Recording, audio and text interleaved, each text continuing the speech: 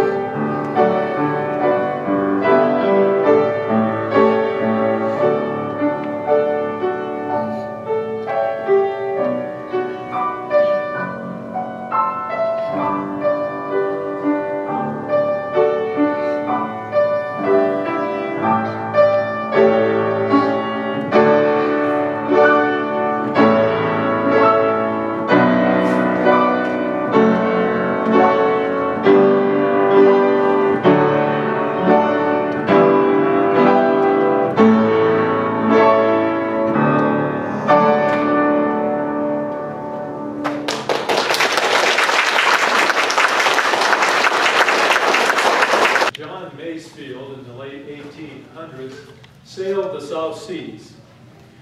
He discovered, though, that he liked to write better than he liked to sail because he got seasick. His writing developed to the point where he became eventually the Poet Laureate of England for 37 years. When he was younger, he wrote a book of poetry called Sea Ballads, recounting his many experiences on the seas. And this is one of those poems set to music, probably the best known, Sea Fever.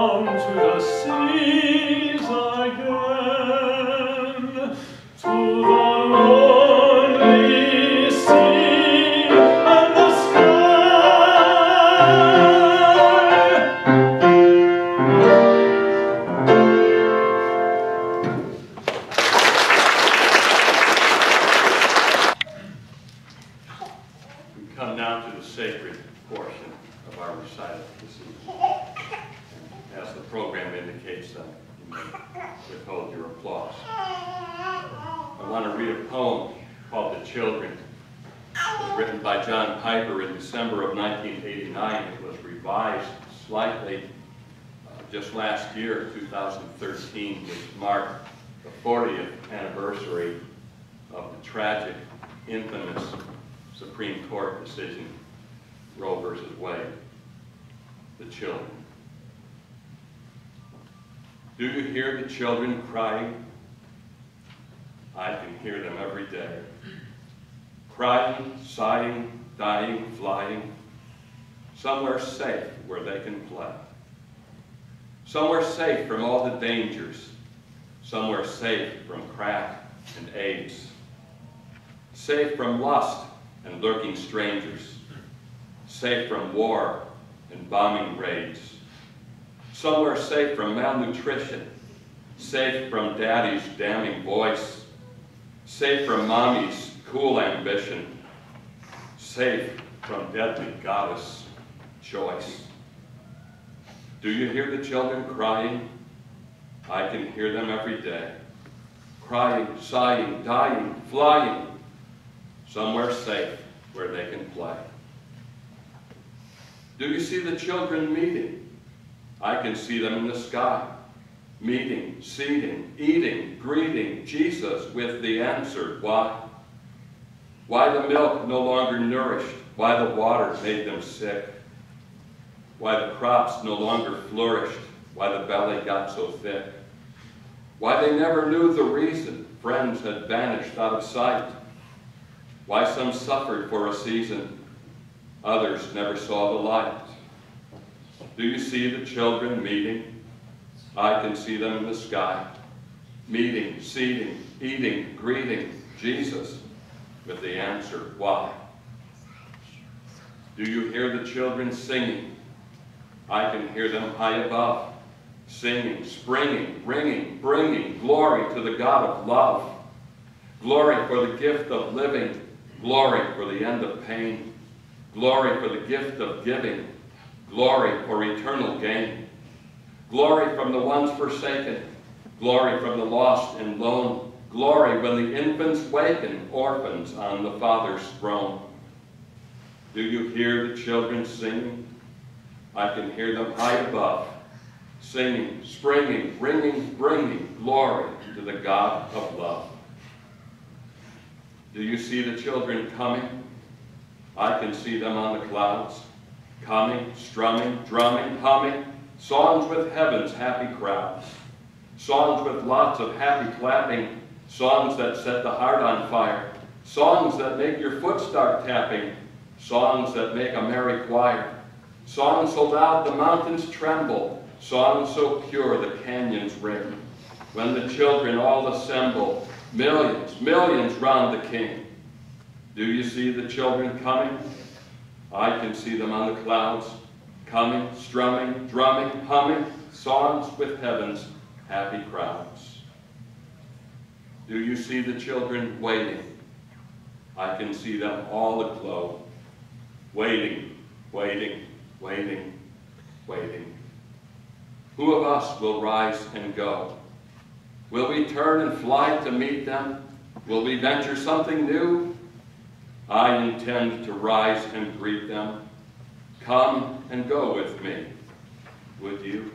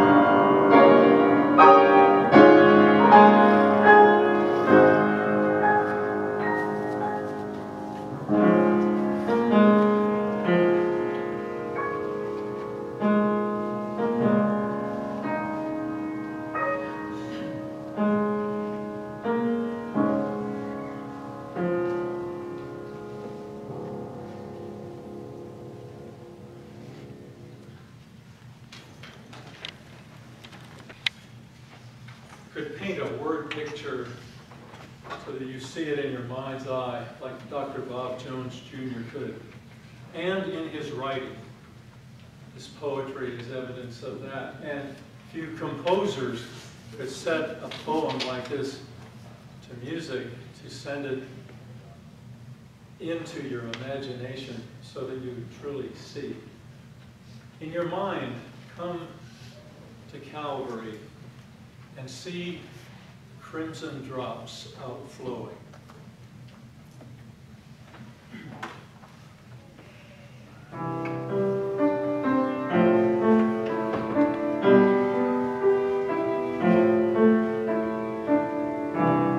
See the crimson drops outflowing from the Christ upon the tree,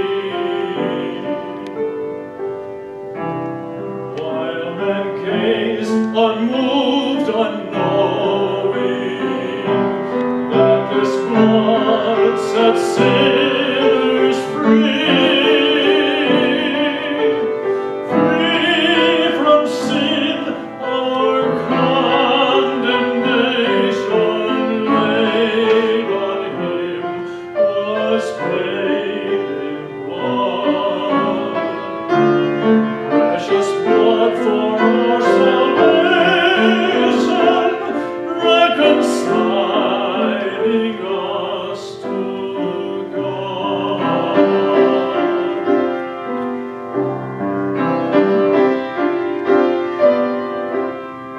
Once for all, full satisfaction as the spotless victim paid.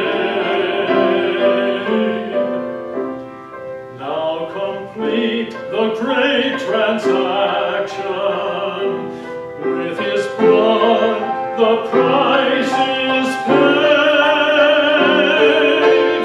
and the Father, having given his dear Son to die for sin,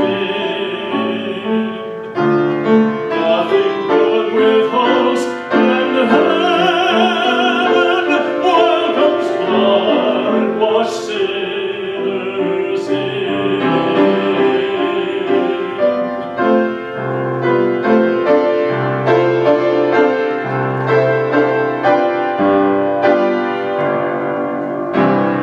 White robed saints their voices raising, blessings to the great I Am. Never cease their joyous praising. Worthy, worthy is the Lamb. He has purged away transgression, washed our garments in his blood, rent the veil of separation, reconciled our souls to God.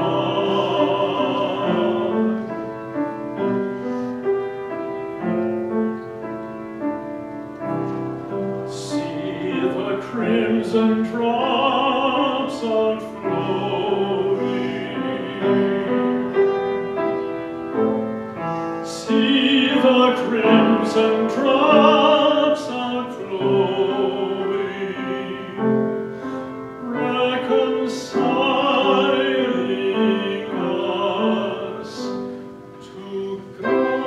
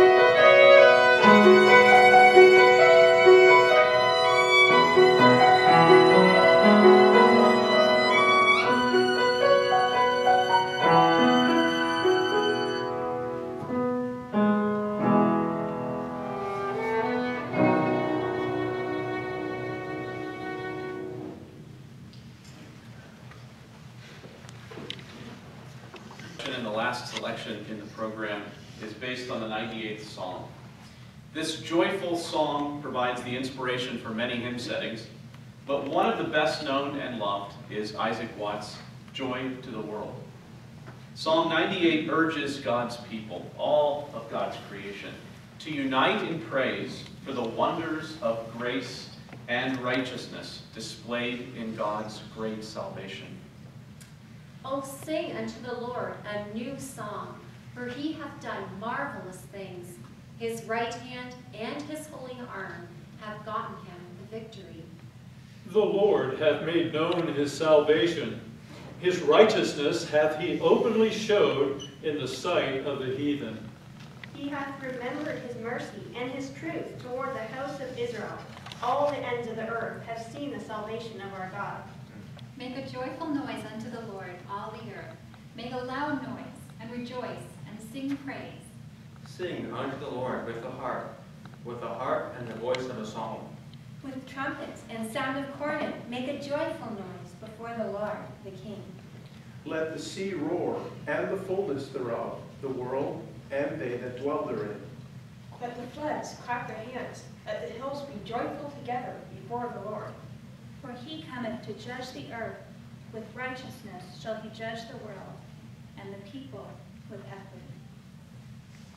Mary Lightfoot's A Jubilant Song combines traditional Latin and modern English with an unabashedly joyful musical setting. Each Latin phrase is immediately followed in English. We invite you to rejoice with us as we sing unto the Lord.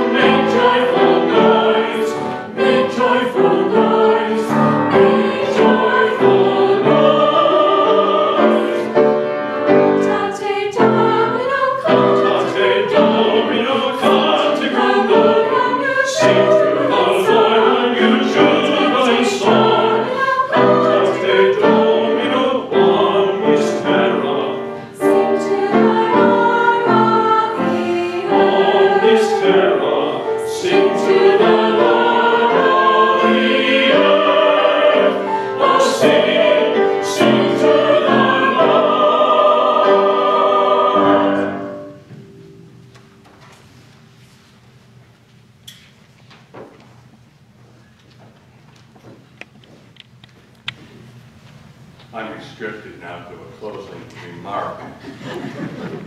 I don't know if that means I get one sentence or I have to do it in one breath. But it will be short. I just want to take the opportunity to thank you folks for being out tonight, and some special acknowledgments I want to give to people. Thank you to the young people, to the history group for their presentation. I've lived in Indiana for over 20 years. I think I learned more history today than I have in that entire 20 years. And that's the case with you too. If you have some deficiencies to make up, make sure you see some of the exhibits on the table in the foyer. So my thanks to the young people for that. Thank you to Grace Stern for working with our young people, the handbell choir. That was a tremendous blessing. That's a lot of energy for Grace to have to harness and direct. And she did a great job. We thank God for her. My thanks as well to Sarah Elliott, who directs our choir. We're thankful for this ministry. And it is a ministry, and that's how Sarah approaches it in the choir as well. And we thank the Lord for their ministry to us tonight and to things we anticipate from them in the days ahead. So my thanks to them. I had to ask Holly, is this the 4th or 5th anniversary of our recital? She told me it was the 5th. This marks the 5th year. And Holly has been organizing these each time. She really took the initiative to put these things together. And that's not an easy thing to do. She pours her heart and her effort into this, and we are grateful to her, and we want to make a special presentation to her. So Holly, if you would come, we're going to put you on the spot here for just a moment. If you would come to the stage here, we just have something we want to present to you as a token of our thanks and appreciation for the hard work that you've done.